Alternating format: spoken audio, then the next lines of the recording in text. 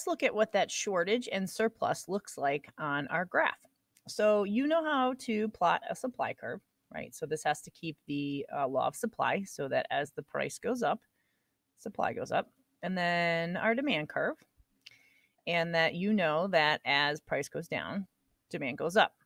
This point right here where it's green, that is going to be equilibrium because that's where supply and demand meet. And then at $1.50, that's price equilibrium. And at 200, that is quantity equilibrium.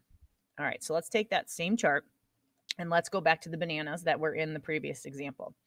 So if the the demand of those bananas at $3 is only 50, right? So people are only wanting 50 bunches of bananas at $3.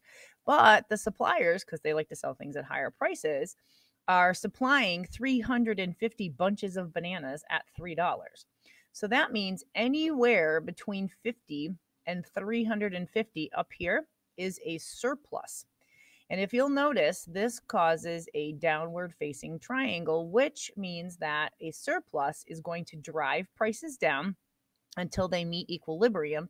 And again, at equilibrium, 200 bunches of bananas will be sold at $1.50. And that is a surplus. So now let's talk about a shortage. And let's go back to the empty shelves that were in the previous video.